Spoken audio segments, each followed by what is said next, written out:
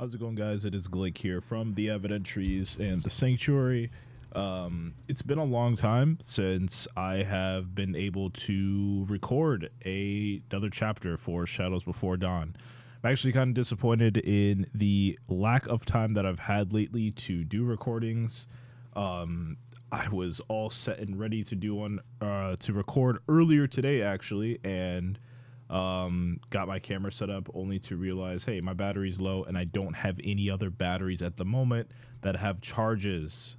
So my batteries for my camera is charging right now, and yeah, we're back to we're back to the room recording. So regardless, I think I have a little bit of time left until people start coming back and it gets a little noisy around the house again.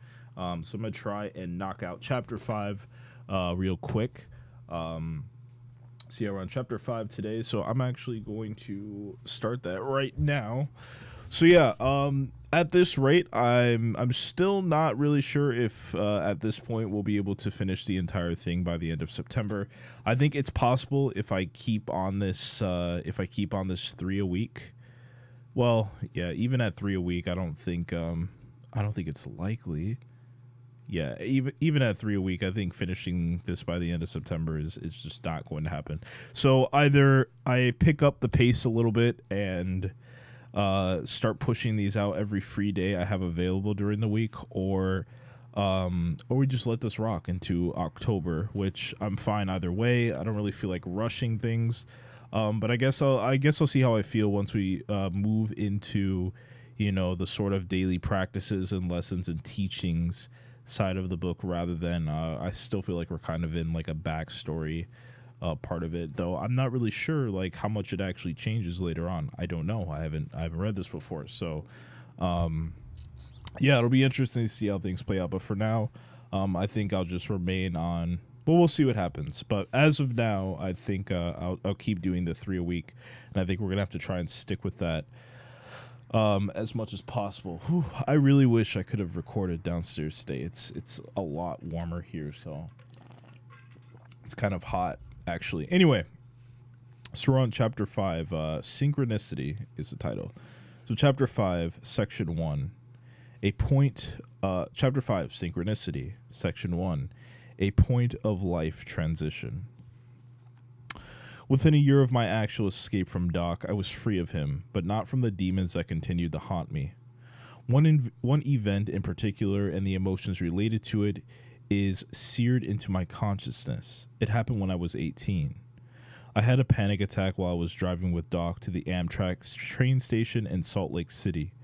He pulled over to the side of the road and took out a spoon, positioned a brown tar heroin rock on the spoon, added some water, and heated it over his lighter flame. He sucked the hot liquid into a syringe, removed the air from it, and sunk it into my arm, pulling back on the plunger to make sure he had hit a vein. This time he injected the liquid while it was still too hot, so it stinged the vein. So it singed the vein as it climbed its way like 1,000 beetles up my arm and my neck and into my brain. Jeez, I collapsed into the calm, oppressive safety of the heroin high, and after some time driving, he dropped me off at the train station. I had 2 hours until my train would arrive. I sat on the dirty floor in the corner of the train station with my sweater hood pulled up, feeling my arm burn and staring at the homeless people wandering through. Some of them were trying to find a Greyhound bus station, others were sleeping on benches, and still others set up cardboard signs with messages that said things like, "Disabled vet, please help, God bless."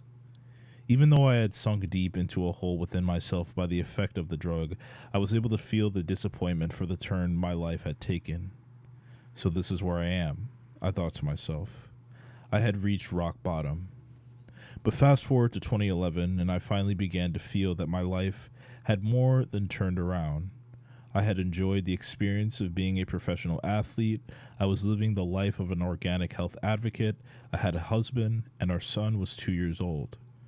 At that time, I was seeing private clients for one-on-one sessions as a medical intuitive and spiritual guide.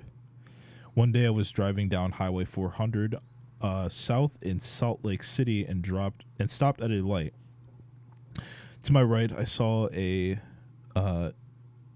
disheveled looking man digging through a trash can. Since that day in the train station, every time I see homeless people, I feel as if I'm watching a life parallel to my own. Many people feel a wide degree of separation between themselves and society's untouchables, but I feel that there is only a gap about the width of a hair that separates the life that I am living now from the life that they are living. Only a handful of circumstances that panned out differently. As I watched this man rifle through the garbage, I thought, that could be me. That might still be me, given a few more misfortunes. Ooh, okay. Section number 2, The Sculptor in the Sky. This is actually the title of her first book. As I pulled the car away that day, a desire was born within me, the desire to reach a larger audience with my message. I didn't just want to teach individual clients, I wanted to teach the world. And I had to find a way to make life improvement knowledge accessible to those who couldn't afford a personal session. With that passion burning within me, I sat down that night and began my first book. I think that all authors write books ultimately for themselves, which is what makes the process of writing a book so innately self-loving. It's as if I sat down with the pen and paper with my past self in mind, the self that was sitting in the train station high on a forced injection of heroin. I kept thinking, what would I want to tell that 18-year-old girl about the world? What would I tell her about life that might change her perspective enough about this universe that she could begin to improve her situation? Within 3 months, I had written my first book, The Sculptor in the Sky, which is about the universe, how it works, why happiness is important to the universe at large, and how to find happiness. That same year, I held my very first synchronization workshop. 20 people attended. People started writing articles about me for small periodicals. I guess I've never heard that before. Some of the articles were flattering. Others were libelous and left me under the covers of my bed crying. But within a very short amount of time, I developed a following. Every time I would ask myself, what would someone love themselves do, I was directed to another interview, another article, another guided meditation, another workshop, and as a result, my career took off. I began an online series of YouTube called Ask Teal. Every Saturday, I selected a question or a subject from the thousands of submissions that I get, and I answer the question and talk about my perspective on the subject in video format. In the first year, the series gained millions of views. I also started painting energy on canvas, and I called these art pieces frequency paintings. Because of the extrasensory abilities that I came into this life with, I am able to perceive the energetic vibrational reality that makes up the physical world you see around you. My frequency paintings represent the energetic vibration frequency or whatever that specific subject matter is that I decide to paint.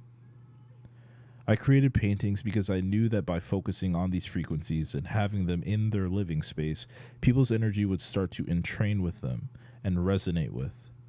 The same energy and amplitude of the vibrations I drew, which would in turn help them amplify and manifest the presence of the subject matter into their lives. I have since created more than 100 of these paintings, and they are now part of a frequency billboard campaign.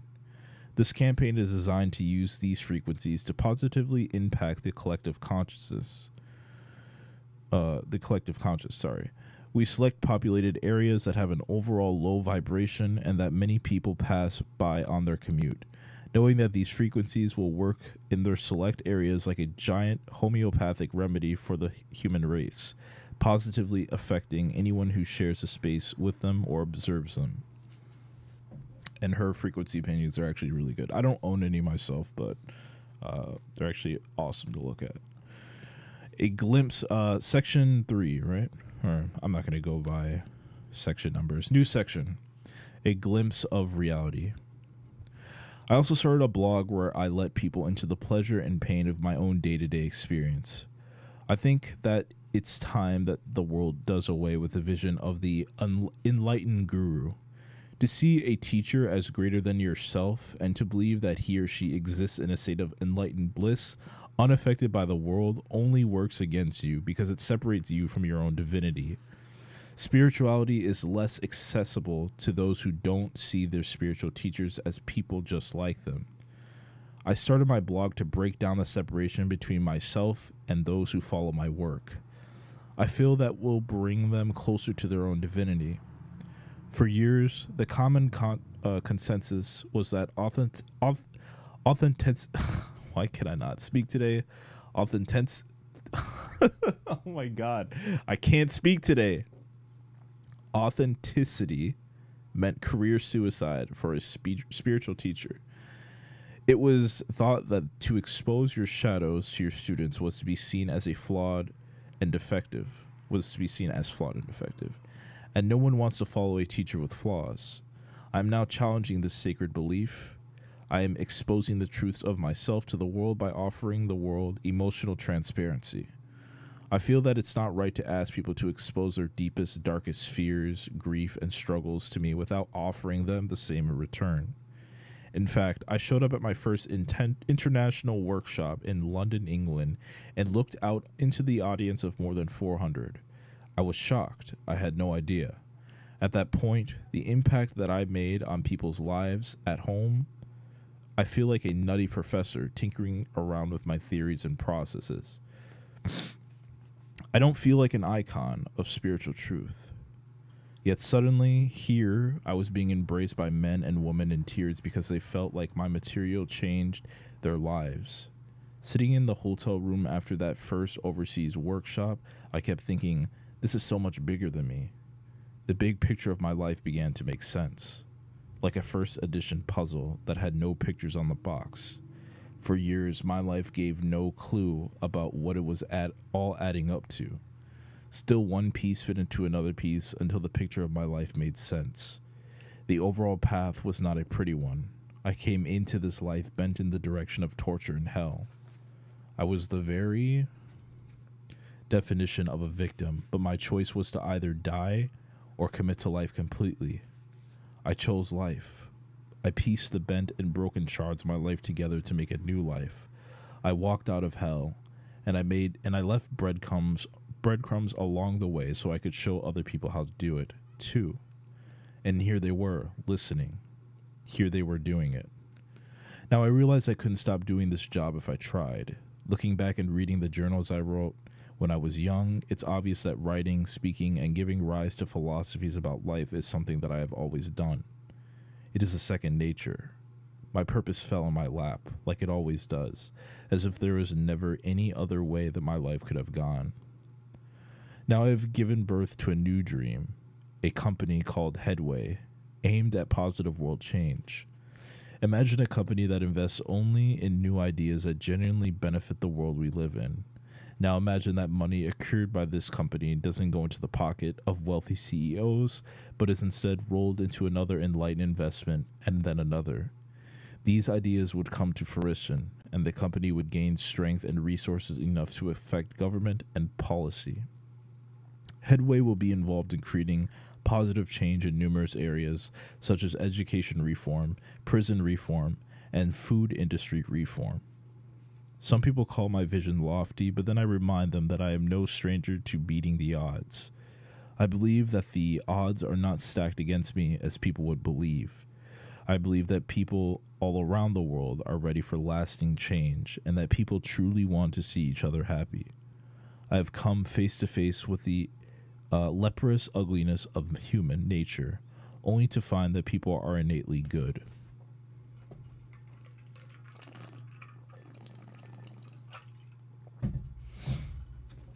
Whoa, okay. New section. Bringing synchronization to life. Let's see what time it is. Okay. Hundreds of people file into their chairs the hour before one of my synchronization workshop begins. Sitting in the green room, sometimes I could hear the murmur of their voices.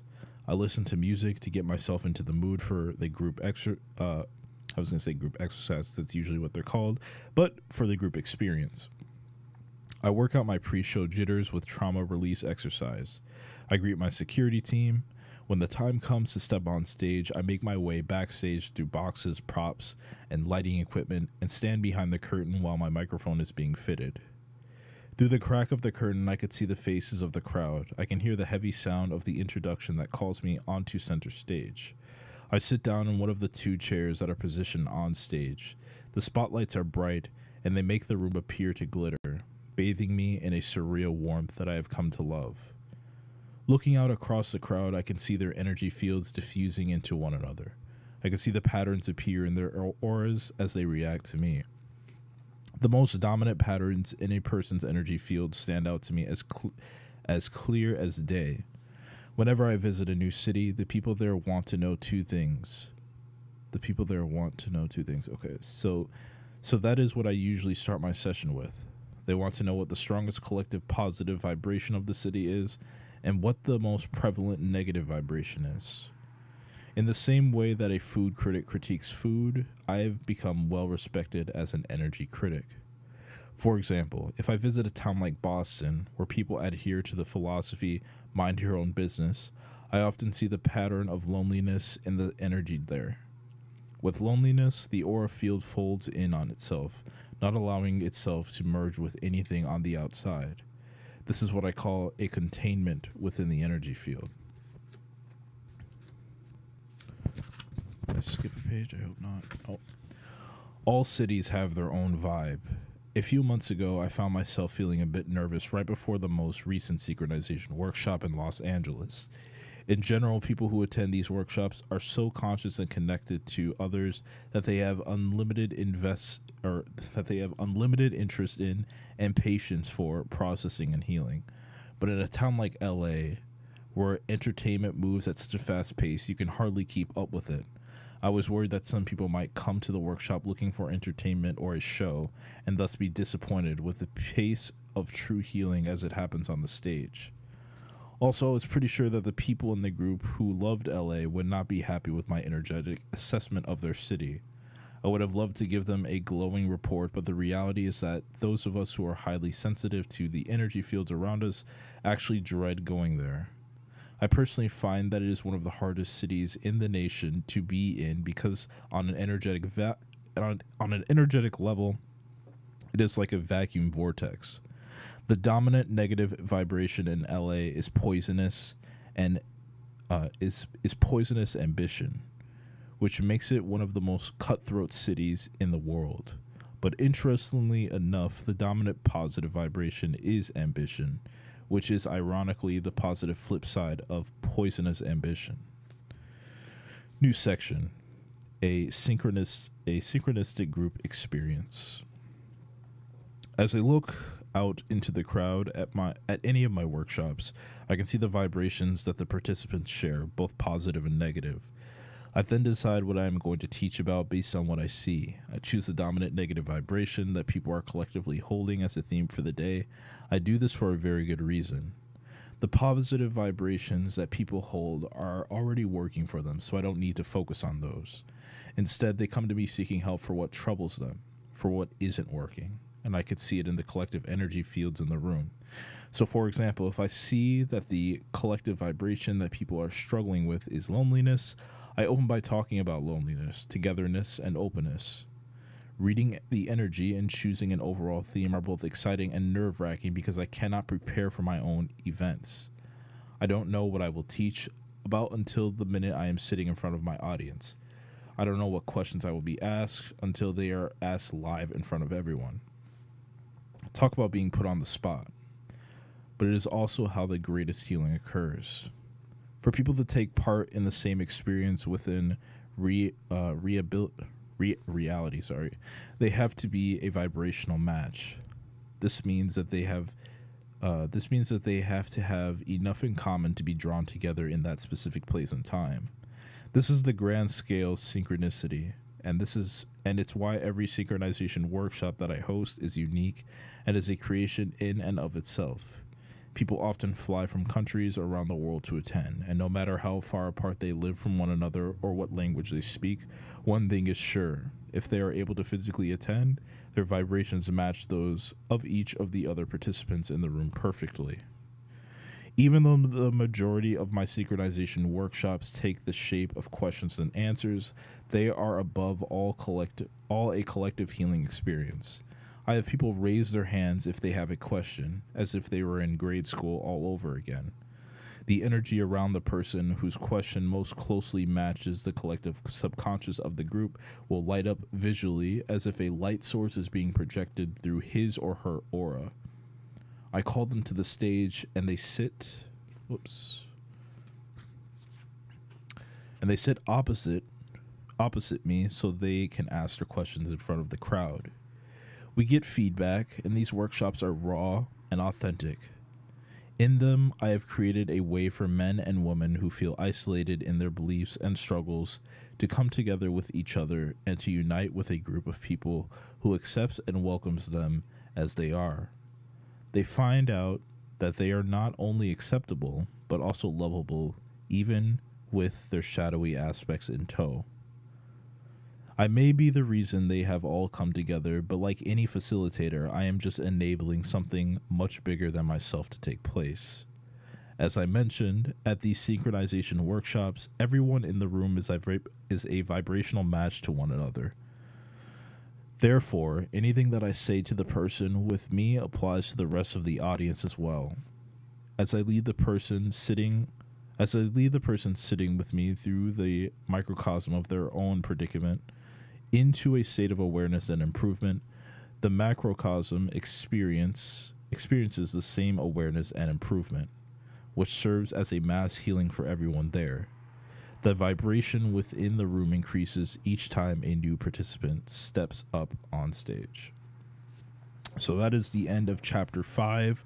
So that did a very good job at sort of giving you a peek into her synchronization workshops, which I used to actually watch a lot of these. So yeah, I mean, she kind of hit the nail on the head there about what they basically are. They're sort of just like very large Q&A sessions where people ask literally anything and everything. And yeah, that's kind of how she chooses people to go on stage. Usually she checks out the energy field, and you know, if she feels like if the question is something that could apply to everybody there, she usually chooses the person, and that person goes up and asks their question, and then sort of like a group collective healing takes place. And yeah, it's actually very interesting. If you haven't seen any of her synchronization workshops yet, I would definitely recommend checking some of those out. I know there's a few. There's actually a lot of them up on YouTube. And you could also watch them live as they happen via live stream if you subscribe to her website or her premium program that she has, so you're able to watch them live. But no, it's probably not what you're thinking. I'm pretty sure you're probably thinking that somebody comes up and like they close their eyes and hold hands and just like meditate and pray. It's nothing like that. It's actually very informative information. And honestly, I don't think I've watched a single synchronization workshop where the message or advice or information that she gives following a question, I don't think I've watched a single video where her receiving information hasn't resonated with me. I honestly don't think I have. And that's a huge thing for me personally, because, you know, whenever I hear advice or information or, you know, tips and tricks, like there's certain things that I agree with and there's certain things that I don't. I'm always sort of like in between, but for a lot of the things that she says and a lot of her advice and information, it's always spot on. Which is another reason why, you know, this is probably why Teal in general is one of the, I guess you say, one of the teachers that I've always followed throughout the years. Even now I don't really like watch her stuff that closely as much as I used to. I kind of just do it whenever. But even still, like, I still enjoy her information. I enjoy her community, and yeah, so that's a pretty good peek into how the synchronization workshops go and sort of what she's doing now, to be very honest with you. So yeah, it seems like the next chapter will go into looks like the next chapter is a little bit more advice based, and it's a short one. Yeah, it's a very short chapter. So chapter 6 is pretty short. So I will try and get chapter 6 out tomorrow. So whenever you're seeing this video, well, whenever this is uploaded, the following day, I think chapter 6, I should be able to get it out by then. So that's what I'm going to aim for, because we gotta make sure we hit that 3 a week quota at the very least, if we want to get through this. And like I said, I don't really want to rush, but I am behind and I haven't been doing these, so I kind of want to get back up to speed. So I feel like I should probably make up for my lost time too. So all right, hopefully you guys enjoyed that chapter. If you did, let me know what you think in the comments below. Let me know if you have any questions, any suggestions, and yeah, I'll definitely check those out. But if you haven't subscribed yet, please be sure to subscribe, hit that bell so you are kept up to date on when the next chapter video is uploaded. And until next time, you guys take care. See ya.